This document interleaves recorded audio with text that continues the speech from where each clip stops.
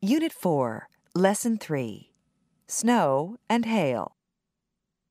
Millions of people in the world have never seen snow. Others see more of it than they want to. Hail is much more common. It occurs even in deserts.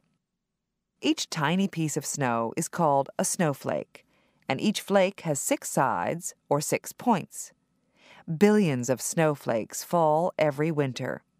And the astonishing fact is that each one is different. A snowflake is as individual as someone's handwriting or fingerprint. A snowflake forms inside a winter storm cloud when a microscopic piece of dust is trapped inside a tiny drop of water. This happens in the atmosphere, 10 kilometers above the Earth. The water freezes around the dust, and as this flake is blown by the wind, it collects more drops of water. These drops freeze too, and the snowflake becomes heavy enough to fall to the earth. As it falls, it passes through areas where the temperature and humidity vary. It collects more and more tiny drops of water, and the shape continually changes. Some drops fall off and start to form new snowflakes.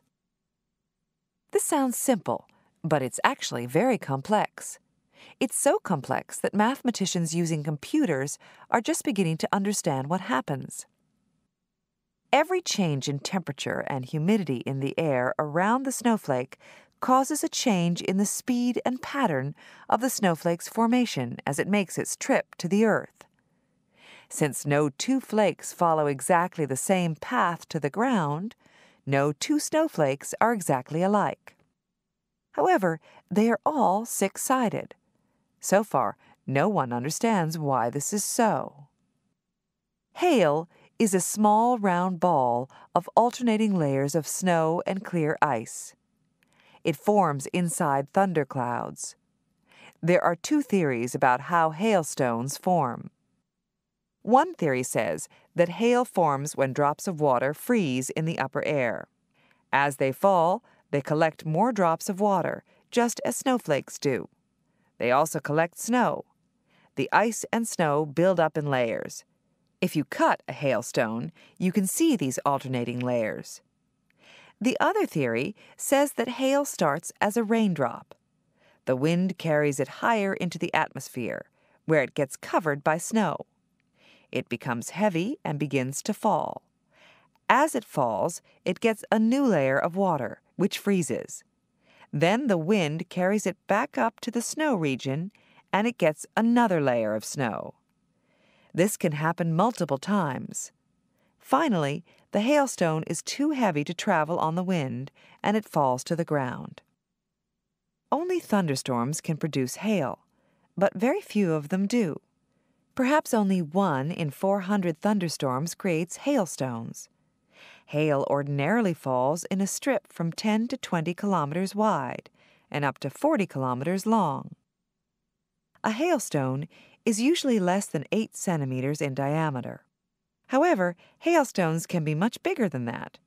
Sometimes they are as big as baseballs.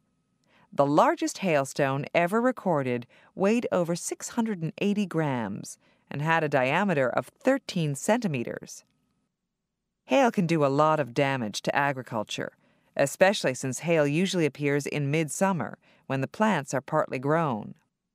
If the crops are destroyed, it's too late to plant more, and the farmer has lost everything. The most damage is done by hailstones that are only the size of peas. In one terrible hailstorm in 1923 in Rostov, in Ukraine, 23 people and many cattle were killed. Snow can cause damage too. It can cave in the roof of a building. A heavy snowstorm can delay airplane flights and cause automobile accidents. Farm animals sometimes die in snowstorms. And when country roads are closed by snow, people can be trapped in their cars and freeze to death. Yet there's nothing more beautiful than the sight of millions of snowflakes falling at night. That's when people think of the beauty and not the science of snowflakes.